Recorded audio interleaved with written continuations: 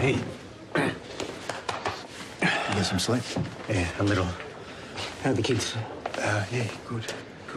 Amy dropped them off last night when we got home. Dicky and Gersha are keeping them busy now. Listen, the police have issued an arrest warrant for Heather.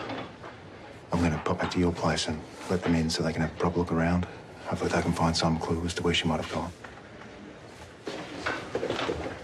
Please tell me you have some news.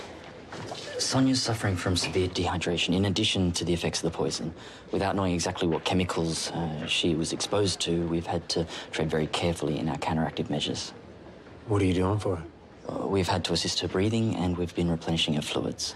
Her digestive system, kidneys and liver have sustained serious damage, so that's our focus at the moment. Is she going to live? She's critical but stable.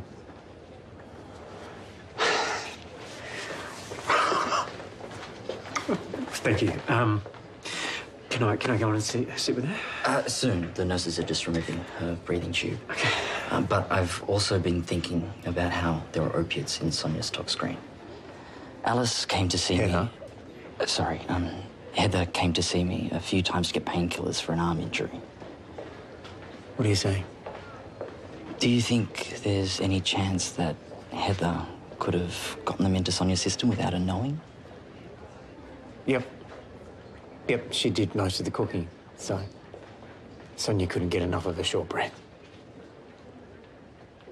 Wow, okay, so that woman has been in our house for weeks, poisoning my wife, and I had no idea.